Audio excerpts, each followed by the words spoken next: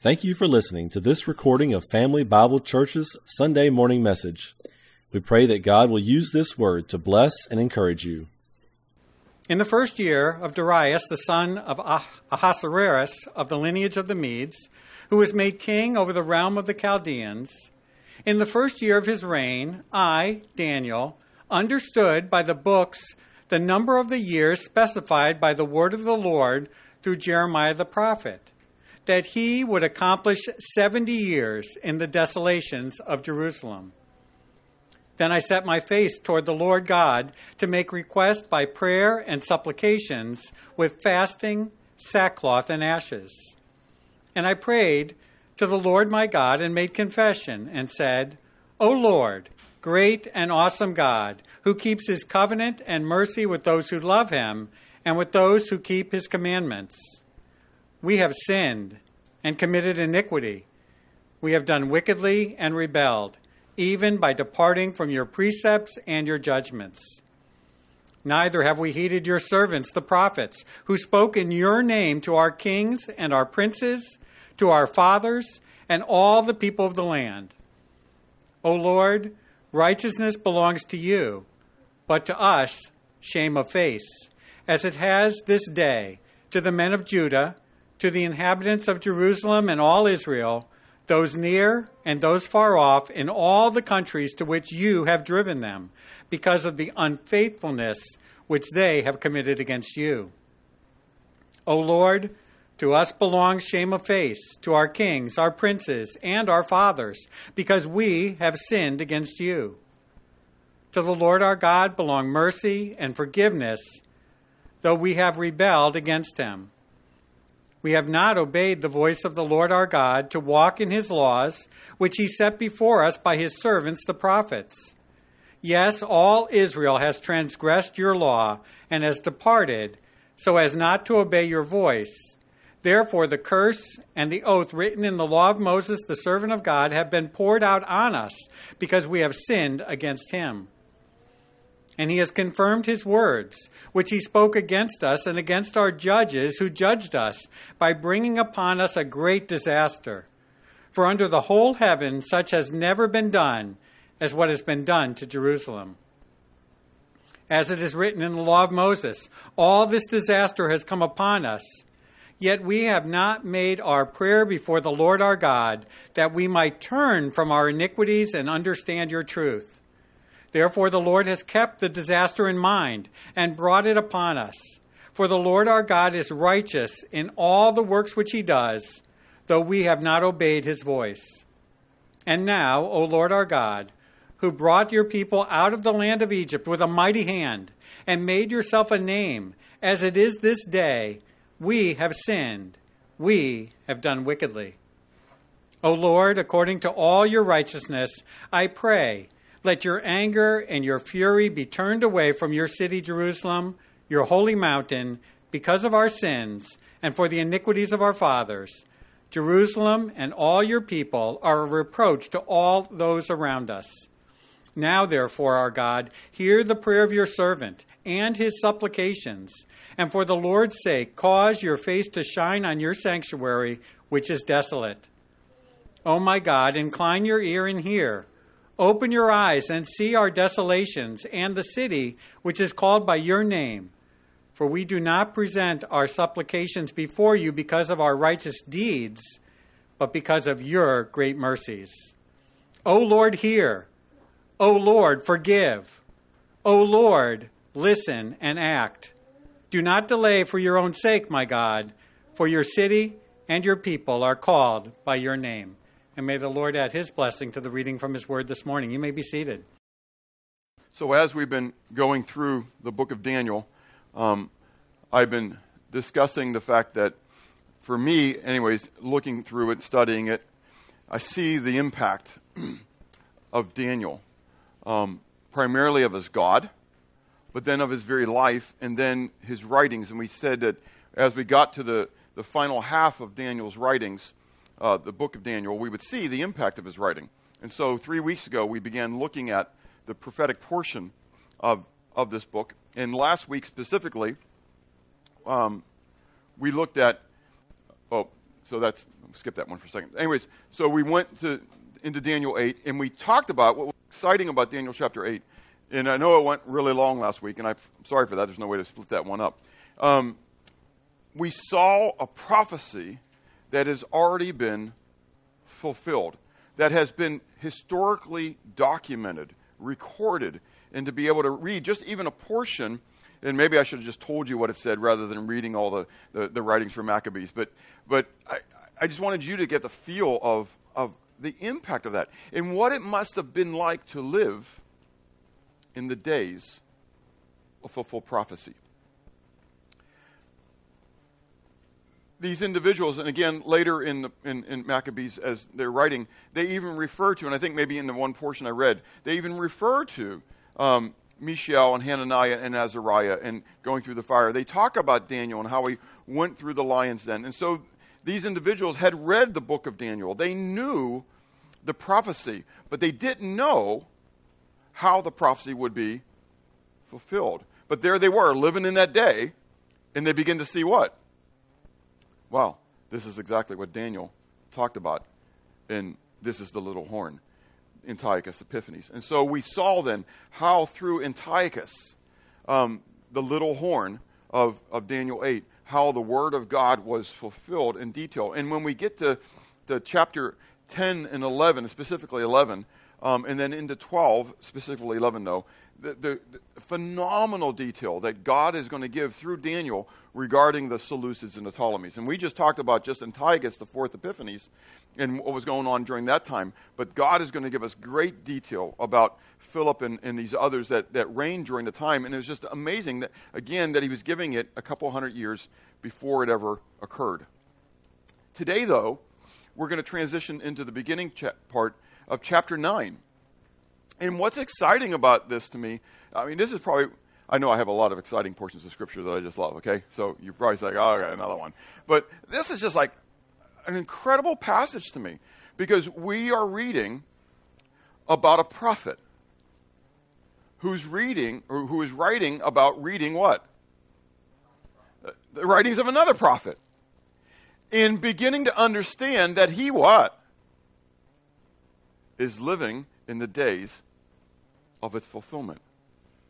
That's what's really kind of cool.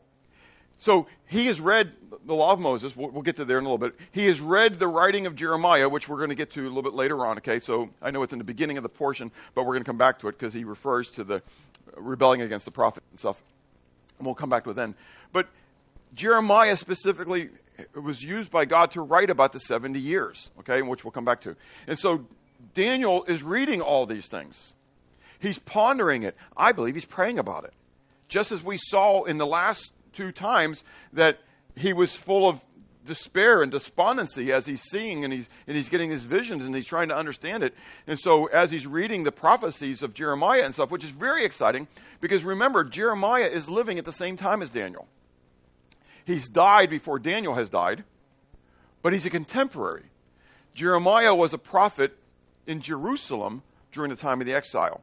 Ezekiel was a prophet in Babylon during the time of the exile. So Jeremiah and Ezekiel and some of the other minor prophets are contemporaries of Daniel.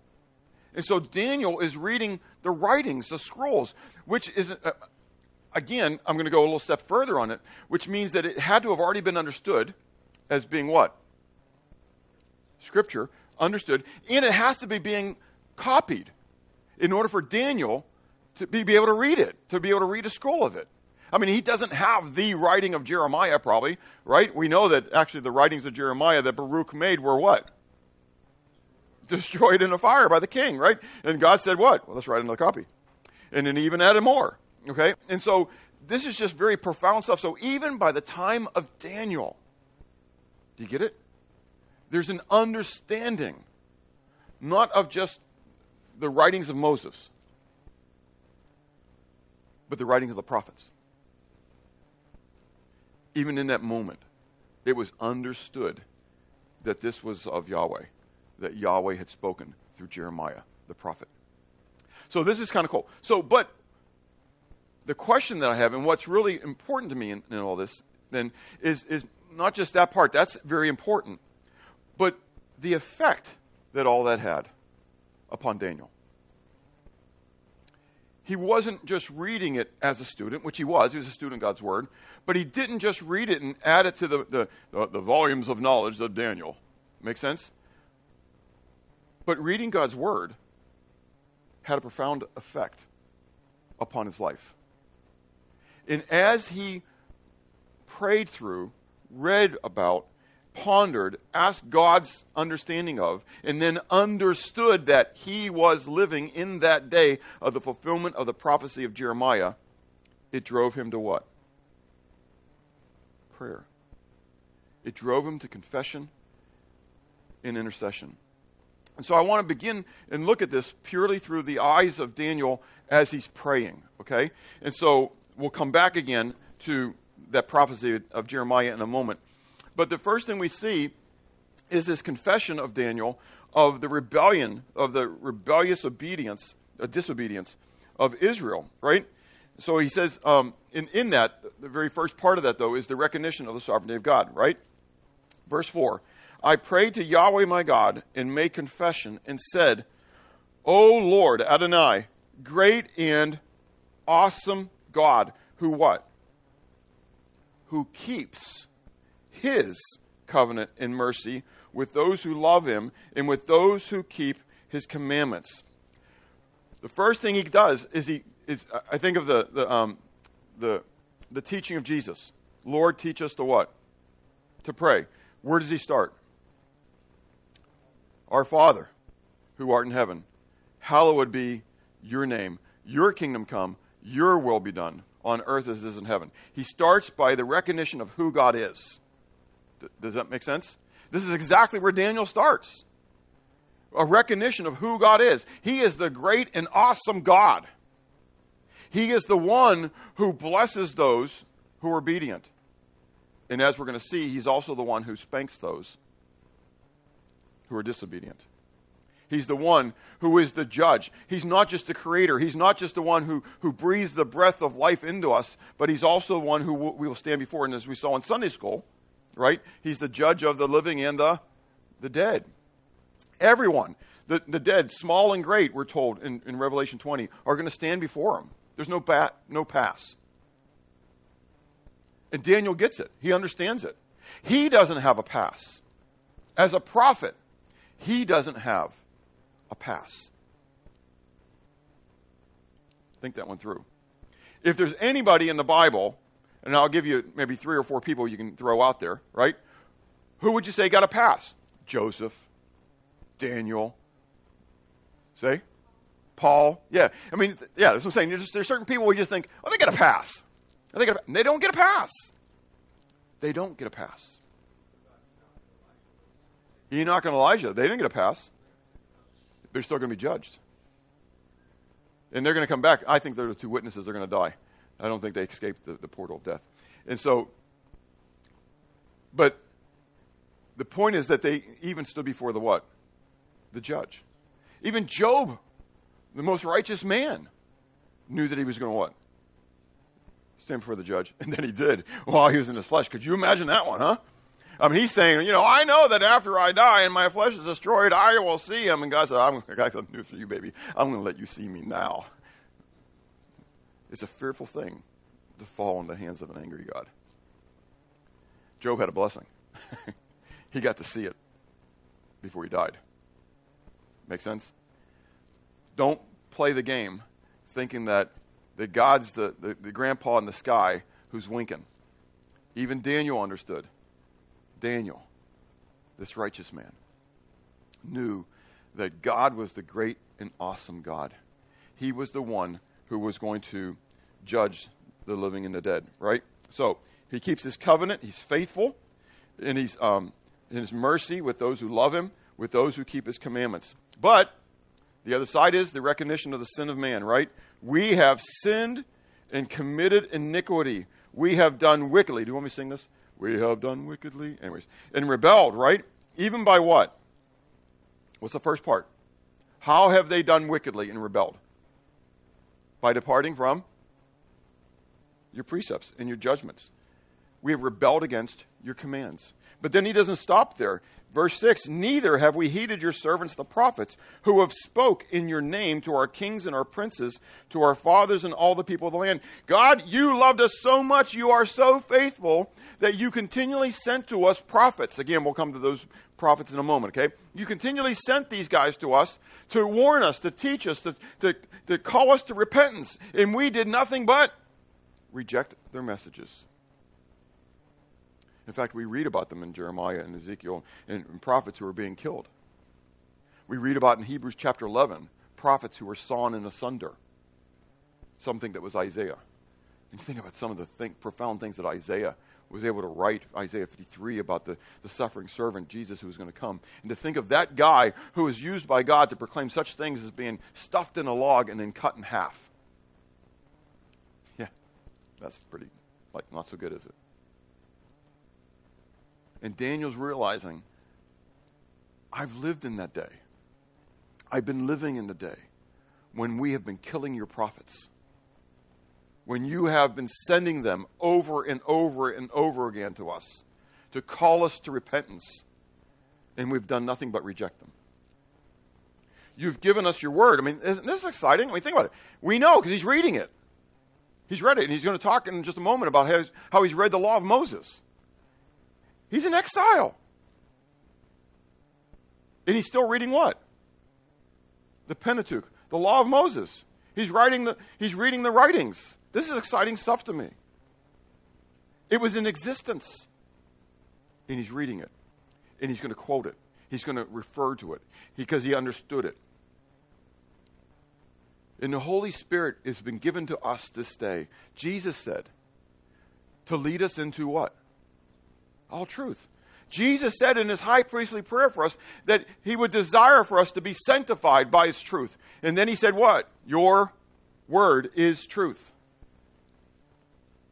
To whom much is given, much will be required.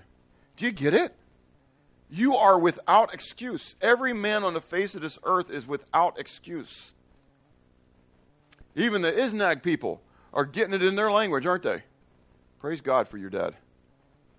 I think of that. God is like a modern, miracle guy. God sends this humble teacher into the jungles because there's a group of people that need his word. And now a guy's devoted his life to putting God's word into the language of this simple. How many? Southern Isnag, right? Or is he Northern Isnag? Southern. How many are in that village, in that group? 400 or less. 400 or less. But God wants them to have his word. Still a lot of people. I get it. But from the perspective of billions, there's not a whole lot of people. Can you imagine spending your entire life, well, not your entire life, but your adulthood life, translating God's word? Years. First learning the language, then making a dictionary, yes? Yeah, I mean, you got to learn the language, then you got to make a dictionary so that people understood what the words are, right? And then translating the Bible so that they would understand it.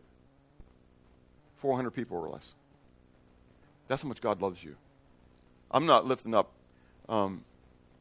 Jonathan Bamford, which I rejoice in the Lord for him, but God sent him. He's God's servant. God loves the Isnag people so much that he sent a man and his wife. And every time I look at Carrie, I think of that. This is the love of God. Do you get it? How much does this book mean to you? Do you realize he took 40 men over the course of 1,600 years in 3 continents so you would have this. And we just treat it like, just take it for granted. In so many years, I had a copy of it. Yeah, I was righteous. I'd have one of those big ones, that you put on your coffee table. I mean, I didn't have one of those teeny-weeny ones that people carry around, little swords put in your pocket, have only half the Bible, and then even less than that. I had the whole thing. It was there for anybody to open up that wanted to, other than me. Because what? I didn't want to. I didn't want to. I had my Living Bible, which a couple times God tried to get a hold of me in my life. And I can give you my Living Bible. I still have it. And it has some verses that are highlighted. At different times, twice in my life, I can tell you that God tried to get a hold of me. And I started reading His Word. And that was a fad for a while. And then it what? It went away. Until God broke me and showed me my utter decadence, my wickedness, my iniquity, and that I stood condemned before Him. And if I died at that very moment, I was going to hell. And I cried, God, if you can save this wicked soul, I'm yours. In August, I know I didn't say it right, guys. I know I was supposed to say, I state your name, do solemnly swear, I'm a sinner, and da-da-da. I know there's probably a sinner's prayer that I was supposed to say. And I don't, that's a Catholic thing. Anyways, no, God just wants the what? The broken and contrite heart. And from that moment, He's placed into me a desire to know Him and to read His Word. It's nothing special about me, and it's nothing special about you. It's something special about God. It's God who puts us both to will and to do of His good pleasure. Again, it is His good pleasure for us to come to the knowledge of the truth. It's contained here. This is God's will for your life, is to spend time in His Word. Not 5 minutes a day, but time in His Word. Don't give Him a tip. He doesn't need a tip. He wants your life. That's why He's given this to us.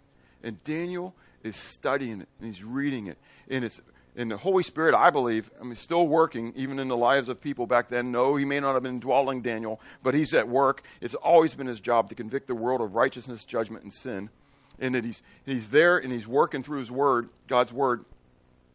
And it works the work. Daniel's now convicted of what? Sin. And he doesn't start praying about the sins of them. That's what we like to do.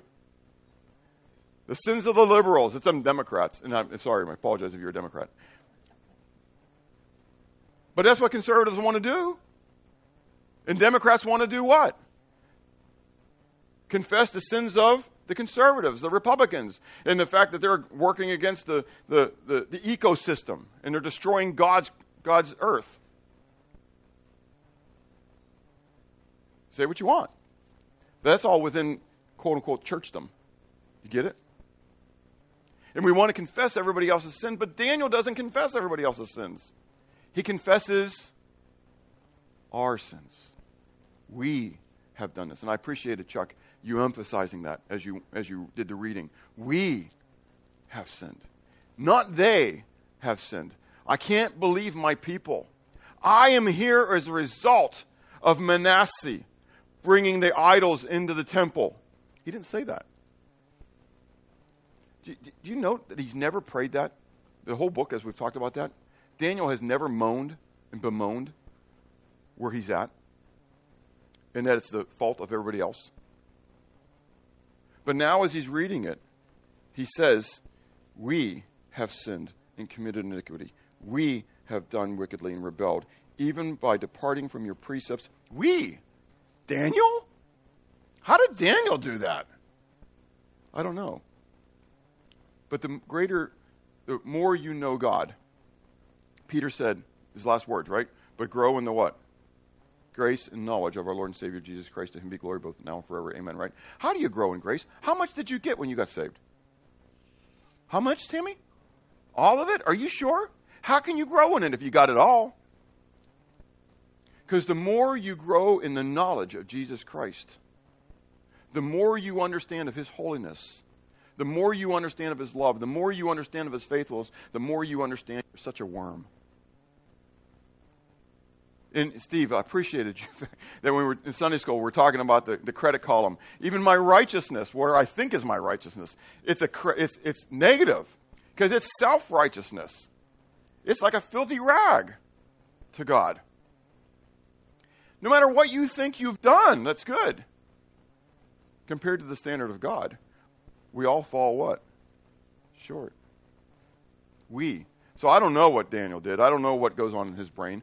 There's probably times when Daniel was thinking wrong thoughts. There's probably times when Daniel wanted a little bit of power, when Daniel was struggling with pride. There was probably times when Daniel did all these things. The lust of the flesh, the lust of the eyes, the pride of life, they're very common to man. There's no temptations overtaking you, but what?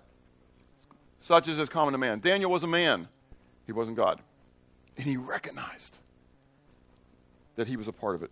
I want to keep moving. But I want to make sure that this part doesn't get lost.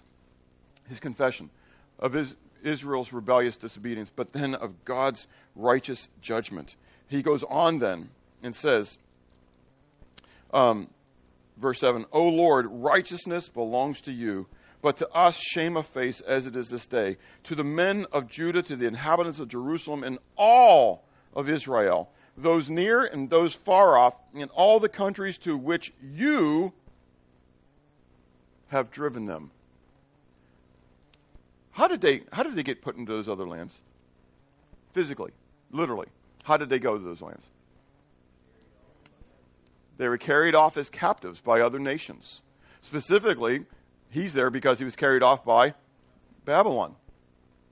But Daniel recognizes that it's the righteous judgment of God that he poured out upon them. He is the one who has driven them out because of the unfaithfulness which they have committed against you. O Lord, to us is shame of face, to our kings, our princes, and our fathers, because we have sinned against you. To you, to the Lord our God, belong mercy and forgiveness, though we have rebelled against him. We have not obeyed the voice of Yahweh our God, to walk in his laws, which he set before us by his servants the prophets. Yes, all Israel has transgressed your law and has departed so as not to obey your voice. Therefore, the curse and the oath written in the law of Moses, the servant of God, have been poured out upon us because we have sinned against him.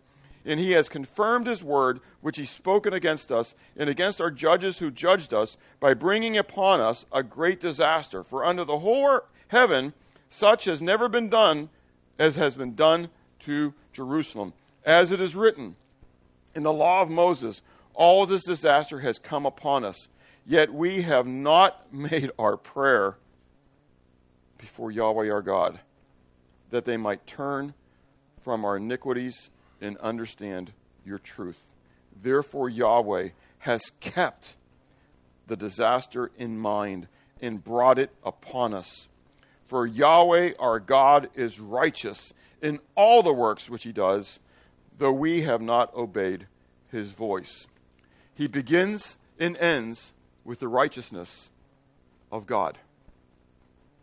God is righteous in his judgment. When he judges man, he will be found righteous. Again, as we talk about Sunday school, that judgment, there are the books, the annals of everything that has been done by man, and you and every other person on the face of the earth are recorded in those books. I think I got a couple volumes to myself, and they're not good things.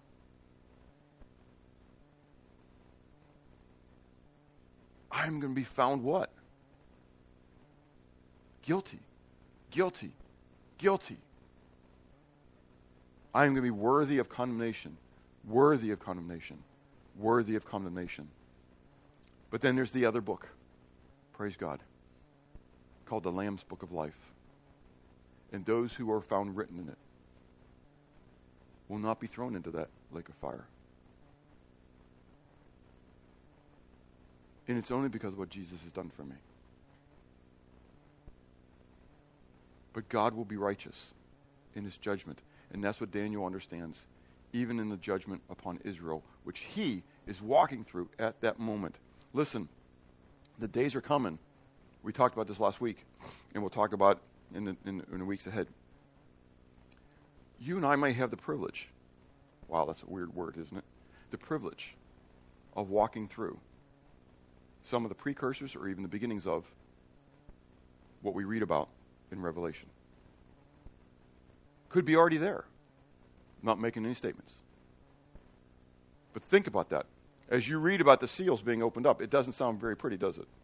And by the fifth seal, we read about those who are being beheaded for the testimony of Christ. It's an honor.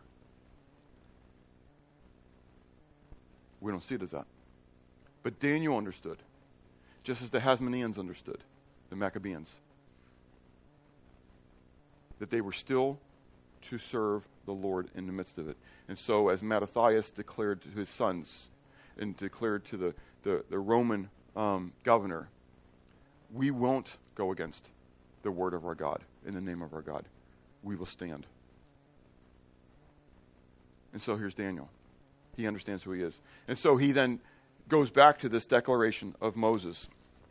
You can turn, if you want, I'm going to read quickly through Deuteronomy chapter 4, verses 23 to 29. And then we're going to look at his word to Jeremiah, and that's in Jeremiah 25. Okay, they're on your sermon note sheet. I'm not going to do the one from Leviticus. You can read through that yourself. But in Deuteronomy chapter 4, verse 23 to 29, think about this. This is Moses writing on the east side of the Jordan River before the Israelites go into the promised land. Okay? So they've just come out of Egypt. They've spent 40 years in the wilderness. They're getting ready to go into the promised land. Moses doesn't get to go in because he struck the rock the second time when God only told him to speak to the rock, right? So he's not going to be able to go in. He's allowed to go up the mountain. He's allowed to see it, and that's it, and he's going to die. So the book of Deuteronomy, you think I spoke long last week? Okay? The book of Deuteronomy is Moses preaching to the people. Okay? So, Deuteronomy chapter 4, verse 23 to 29 says, "Take heed to yourselves, lest you forget the covenant of Yahweh your God, which he made for you, and make for yourselves a carved image in the form of anything which Yahweh your God has forbidden you. For Yahweh your God is a consuming fire, a jealous God. When you beget children and grandchildren have grown old in the land and act corruptly." When you have, not if you have. Note his words. When you have. When you've had children and grandchildren and have grown old in the land and act corruptly and make a carved image in the form of anything and do evil in the sight of Yahweh your God to provoke him to anger, I call heaven and earth to witness against you this day that you will soon utterly perish from the land which you cross over the Jordan to possess. You will know you will not prolong your days in it, but you will be utterly destroyed. And Yahweh will scatter you among the peoples, and you will be left few in number among the nations where Yahweh will, what? Drive you. What did Daniel say? Where you have driven us. Verse 28, "And there you will serve gods, the works of men's hands, wood and stone, which neither see, nor hear, nor eat, nor smell. But from there, you will not..." I hope you do. "You will seek Yahweh your God, and you will find him if you seek him with all your heart and with all your soul." Daniel's living it. Daniel's living this at this moment. They've been driven into the lands, and they're worshiping what? The works of men's hands, right? We saw that with Hananiah, Azariah, and Mishael. Right? They put it up, and they're told to worship it. And someone made a comment, and I never thought about it before, until after I preached the message, someone made a comment. There were probably other Jews who were bowing down at that moment. I mean, I focus on Hananiah, Mishael, and Azariah, and they didn't, right? They stood, but that means there's probably other Jews who were bowing down. They're fulfilling this. But from there, you will seek my face. From there you will. Why? Because God will always have a remnant. God will always have a remnant. The mercy of God is everlasting. It is new every morning. If you've blown it, what do you need to do? Confess. 1 John 1, verses 8 to 10. Again, I love the spiritual Oreo, right? "If you say you have no sin, you deceive yourself, and the truth is not in you. If you confess your sin, he is faithful and just to forgive you your sin and cleanse you from all unrighteousness. If you say you have not sinned, you make God a liar, and his word is not in you." You're a sinner. You're a sinner. Confess it, and God will make you right. Not because you are right, but because he's right. And he can do it.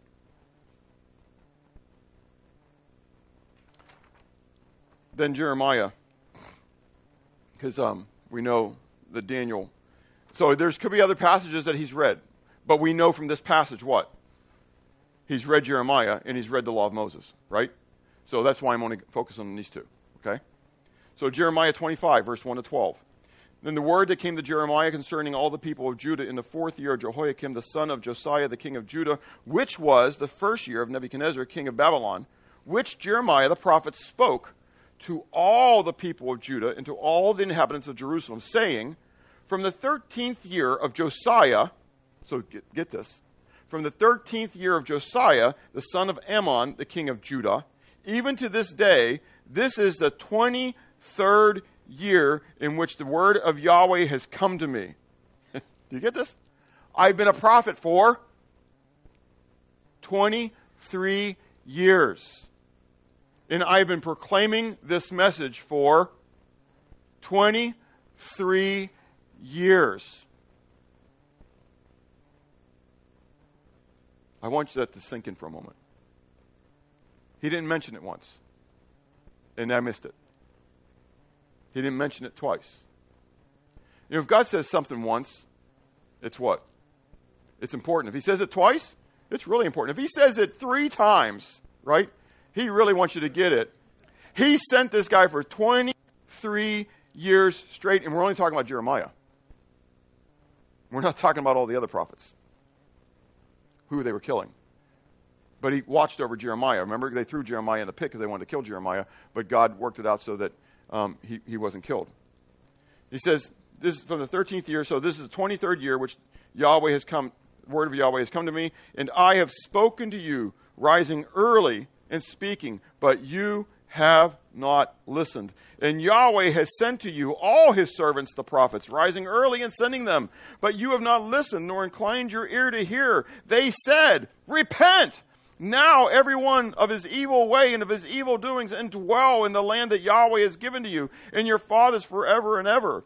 Do not go after other gods to serve them and worship them. Do not provoke me to anger with the works of your hands, and I will not harm you. Yet you have not listened to me, says Yahweh, that you might provoke me to anger with the works of your hands to your own hurt.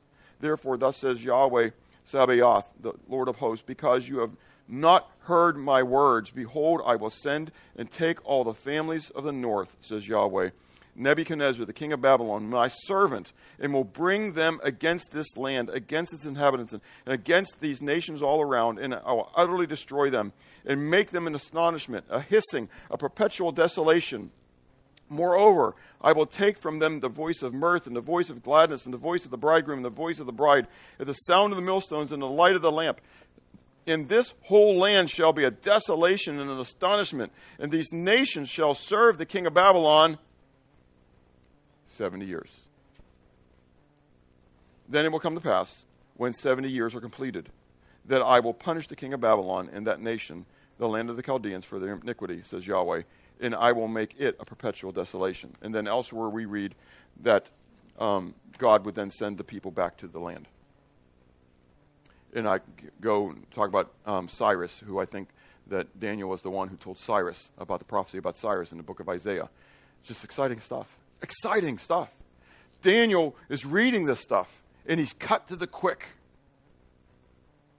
God is righteous in his judgment. And he has lived it out now for the last almost 70 years. Could you imagine reading it and realizing, you know what? I've been here for 68, 69 years. I can't tell you exactly what year this is, okay? I understand it's the first year of Darius. You can go back to David's message and hear the whole history of that. But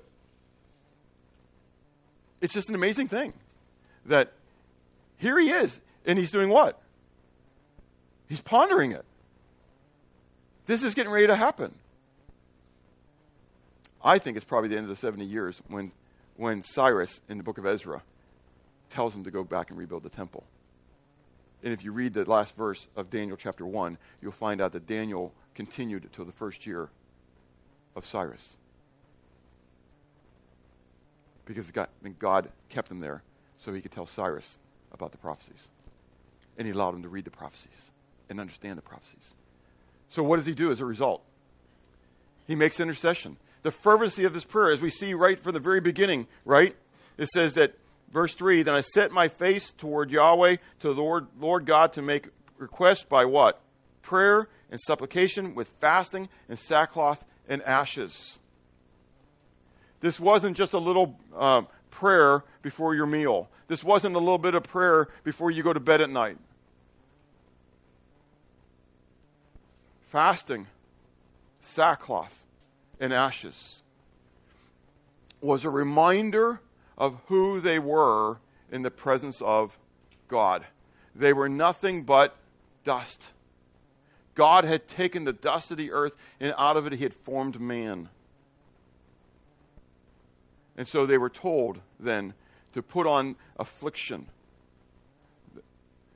when they came before God in sorrow, to afflict themselves, understanding that this honestly is the result of what I have done. This is just a little bit of what I deserve. So on Yom Kippur, the Day of Atonement, the man who would not afflict himself was to be separated from the peoples. To understand the consequence of your sin, that it is an abomination in the eyes of God. It is a stench in his nostrils. And so Daniel, the righteous man, the man of prayer, he reads this. He understands it. And he begins to fast. Fasting is when you don't eat or drink. Well, eating specifically, okay? And I want to make sure that we talk, because we have this coming up in 2 weeks, 3 weeks, a week of prayer and fasting. Fasting specific is when you give something up as an affliction to your soul, okay? That as a means of going before God, as a way of reminding you, okay? Classically, it is then going without food.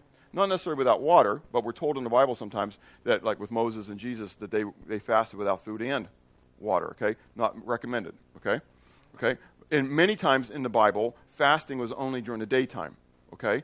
So that it was kind of like, think Ramadan from the Islamic perspective, okay? That meant they probably had a snack in the evening, but they fasted. They didn't eat the rest of the day, okay? Except for when we're told then, they fasted so many days and nights, which tells us what? They didn't eat at all, period, okay? So as you look forward to our week coming up, I'm not saying you got to do any of that at all, but it's something that you need to ask the Lord, what would he have you to do? What is the affliction of soul for you at that moment? Okay, and it may not be nothing, okay? It may be that you're just going to give up breakfast. It may be that you're just going to give up lunch. It may be whatever, okay? And it sounds Lentish, okay? But that's actually the where Lent actually began, okay? I don't have a problem with Lent from that perspective. There was a 40 days of Lent was a reminder of Jesus in the wilderness, okay? And how he fasted for 40 days, okay? And so there's an affliction of the soul that people would have going into then the Passion Week of remembering what Jesus has done for us, okay? So when you understand where historically things have come from, it helps you out, because we see them as what now? Just vainless or vain traditions right now, okay? And so I don't have a problem with those things, okay? When you look at those and what they are. But there's a point then where regardless of whether it is once a year type thing or twice a year type thing, and Lord willing, ours is only a matter of a teaching, okay? We don't want you only to be praying and fasting twice a year, once in the springtime and once in the fall, okay? It's a teaching moment. It's to bring to our awareness that this is something that God would have us to do as a part of our lifestyle, that we see here very clearly in the life of Daniel. He's convicted by the sins of his people and by his own, and it drives him to fasting, and in putting on sackcloth, and in throwing ashes on top of himself. A reminder of who he is before God. God is the one who breathed the breath of life into him. God is the one who what? Can snuff it right back out. So, the fervency of his intercession. But what's the focus of his intercession? First of all, he prays for God's anger to be turned aside. That's a good thing, isn't it? Because he's recognizing that God in this moment has a righteous anger to his people. And he's asking God in his mercy, which is the second part, in his mercy to take away the anger. Do you understand that when you are delivered, there's two sides of that coin? It's not just he extends his grace to you, but as he extends his grace to you, he removes his anger. It's a righteous anger. The people in the world don't understand it right now, but they are under the righteous anger of God. And again, his judgment is just and right. If somebody continually rebelled against you, would you be angry? If you made them in your image and likeness, and they refused to listen when you called to them, would you be angry? Again, we mentioned in Sunday school, be angry and what? Sin not. Not too many of us can do that. God can. God is long-suffering, not willing that any should perish. He desires all men to be saved and come to the knowledge of truth. Even though he's angered with them, he still sent his son to die for us. What a God. What an awesome God we serve. A great and awesome God. That's what I love about the memory verses I picked. You are a great and awesome God. You are faithful in the midst of all. We have done sinfully. We have committed iniquity. We have done iniquity. We have done wickedly. He's righteous in his judgment. But in his faithfulness, he draws us back to himself. And from that land, you will seek my face. So, how saddened are you by the state of our nation? David is looking over the state of his nation. And he's seeing a nation that's full of wickedness, full of iniquity. What do you see when you look at our land? I see a nation that's under the wrath of God, under the judgment of God. A nation that has deceived itself, even believers, to thinking that we're still a blessed land. You ought to be full of remorse when you see what's going on in our land today. Daniel, it drove him to fasting, sackcloth, and ashes. What about you? What about me? We need to be praying in earnest for President Biden, Vice President Harris. Yeah, I get it. They're leaders of our land who are living in sin that need to be redeemed by the blood of Jesus. How do you pray for Vladimir Putin? Do you pray for his redemption? What about the troops, Russian troops, and the Ukrainian troops? Do you realize that all those people that are dying are going to hell if they don't know Jesus as their Savior? Does it fill you with remorse when you look at our world today? Do you want the glory of God to really be revealed? Or do you want just a little bit more of the American dream?